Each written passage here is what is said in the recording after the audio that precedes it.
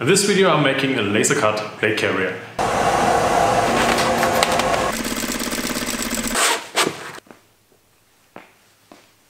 It's a super fast prototype, so I'm doing it really fast. And yeah, this is not about how to make ballistic protection. This is just a plate carrier, so this means a thing to carry the plates on your body. Yeah. Recently I made a video about a simple one. I will link this somewhere here in the info box and also in the description. What is Lasercut? Yeah, the name says it all. It's a laser that cuts. So with Lasercut you have got some different options than when you make things by hand. The old school method was to use Cordura, and then you use webbing, 1-inch webbing, attach it on top, and then you sew it, and then you have moly. With Lasercut technology you can use a different material, which is laminate. So you have Cordura and Cordura glued together, and then you have the Cordura Laminate. And when you cut this with laser, it's strong and super lightweight. So you can do completely different things than you were able to do before. Of course, you cannot do this at home unless you have a laser. There are also some small lasers you can buy for some $1000, but most of us will not have a laser. Maybe you know someone who has got a laser. But you also have to know how to work with the programs to get your file from which you can laser your product. And then of course you need a sewing machine to stitch all together and to have the finished product. This, in that video here, is just like an impression. This is a super fast prototype, and yeah, enjoy, have fun. I don't want to get too much into details, so at first I'm designing the outer dimensions of the plate. That's basically the Cordura inside which will touch the body. I'm using some reference points, and then I just draw around and make some markings where I fold it or cut it. So this is Cordura, and here now the laminate. I insert Lasercut moly I already designed before. And now I'm working on the attachment points for the square rings with which I will be able to adjust the shoulder straps. Sometimes it needs some time until I get the correct way. It can be helpful to cut something in paper and fold it to see how things fold and how things move. It can be helpful to make some sketches on paper before you start. Right here I'm doing like a pure freestyle on the PC. I also already had some ideas how I will design it, so this is helpful to make some thoughts about it, and here on the PC I can try it out and see how it fits and make some freestyle. When working on different things, sometimes it's super helpful to add some text so you don't edit the wrong one. For example, here the front side and the back side are different. On the front side I want some extra moly on the sides. And at first I thought I will also add the side adjustment with some laminate, and I wanted to fold it to make it stronger, but then I see it's really hard to cut and it will be a waste of material, so I randomly decided to use webbing. Also same with the shoulder straps, I will just make these reference points to add webbing. I also just noticed that the seam will be colliding with some of the moly laser cuts. Now I'm rounding all the edges to make it a bit nicer look, and then done with the basic construction. Now I export it and import it, and then I need to tell the laser how fast and how strong he needs to cut. Of course, for this you need a laser, so thank you very much to the company Concamo who helped me out with this location, to use the laser, to use the materials, and also the PC. Thanks very much.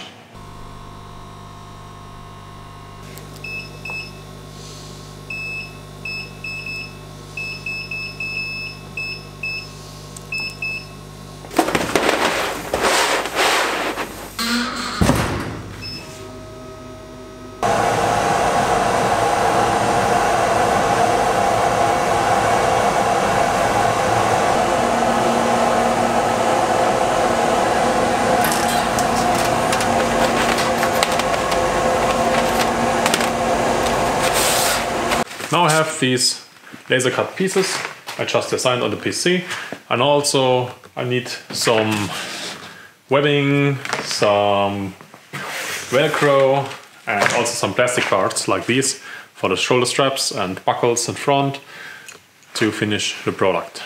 So now I will think a bit how I will do it, and then I can start sewing on the sewing machine. An industrial style sewing machine is not necessarily needed. You can do a lot with a small sewing machine from your grandma, for example. If you want to see something that's more like a tutorial, please watch my other video about the super lightweight, super simple plate carrier. But yeah, I really want to focus on the product and not doing too much of filming while concentrating and thinking about how I do the solution. So sorry about that. So the sides, there will be a buckle this length.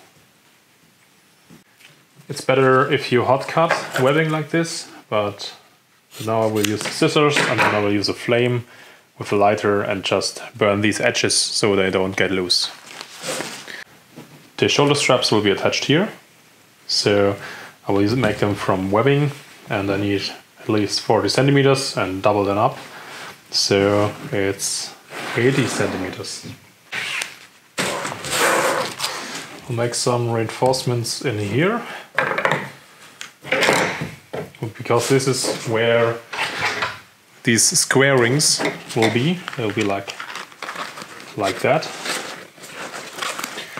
And if you don't add reinforcements, it's possible that this will rotate and squish the material. So I will add an extra layer of webbing underneath.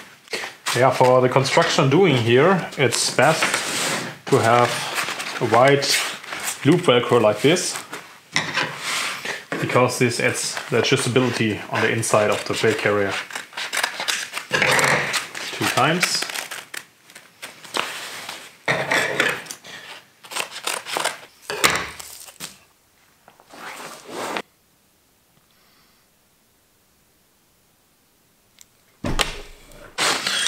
Okay, let's start with this. Will be folded like that. Middle marking. So I need this right here.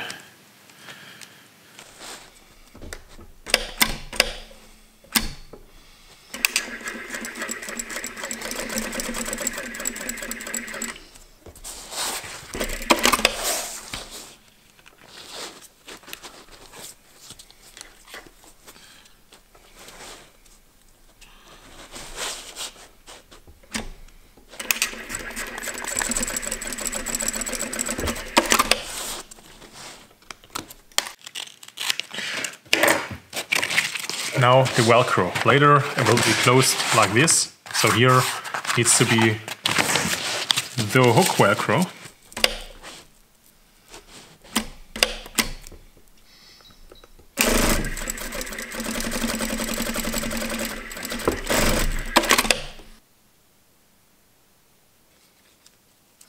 So now the sides.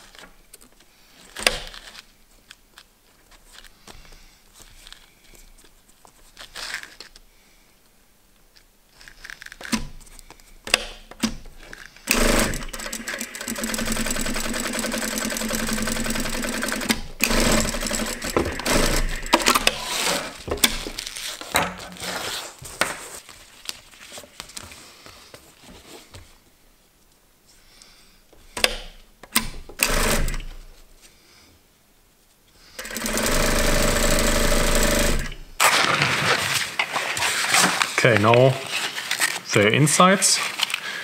First I need a middle marking.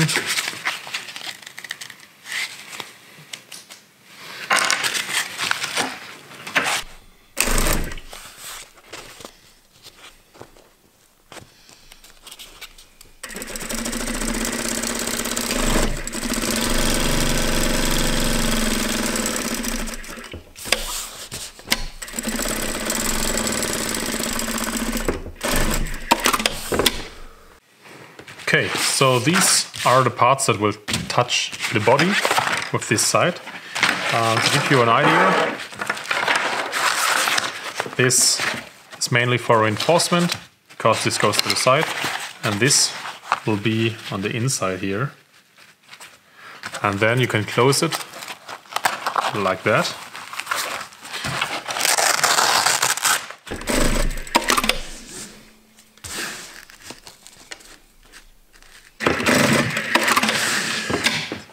Okay, just like that. Looks good. This time I will not sew it together inside out, because from the construction this doesn't work.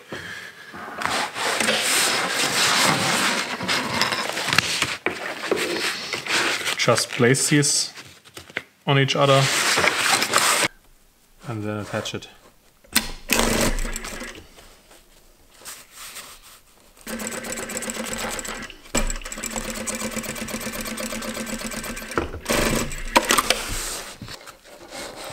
Now I can test if the plates fit in. A moment of truth.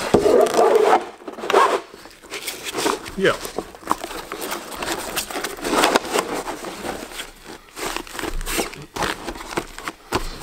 Just like that.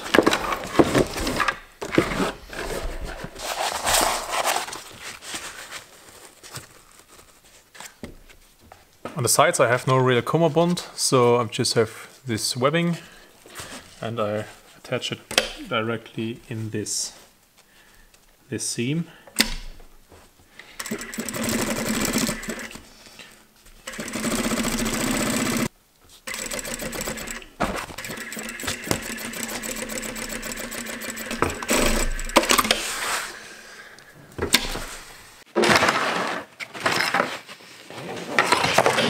Okay, now let's attach the Velcro.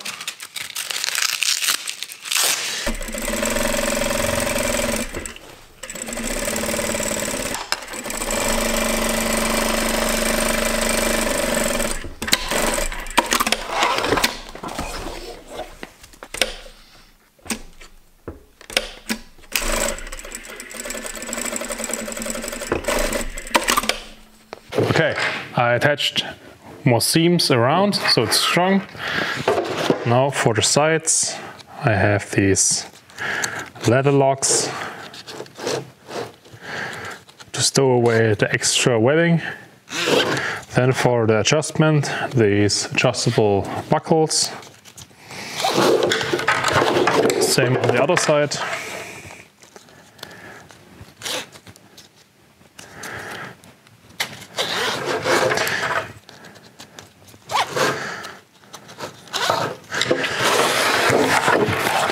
I made some more hook Velcro here because this piece is a bit too long, but yeah, it's like the first prototype, so yeah. This seam is also not optimal over these laser cuts, but yeah, prototyping.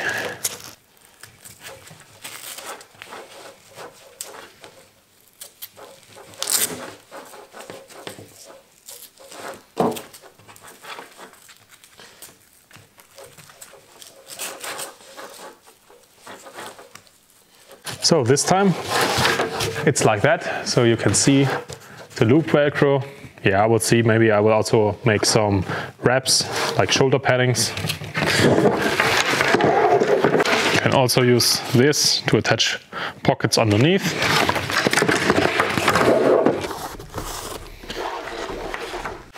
So now here is the Lasercut plate carrier.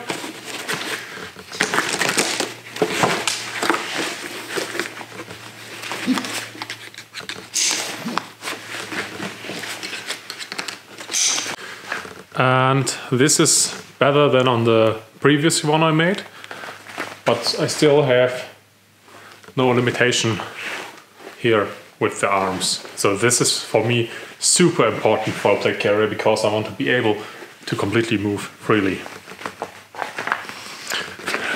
It barely touches the neck. With curvature this will be fine. Tilted them 25 degrees, maybe 30 degrees would have been better, but yeah, that's prototyping.